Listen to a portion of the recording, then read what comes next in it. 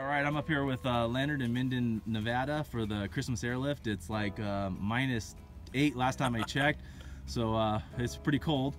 So this is we're serving Leonard for the Christmas airlift. Take it over, Leonard.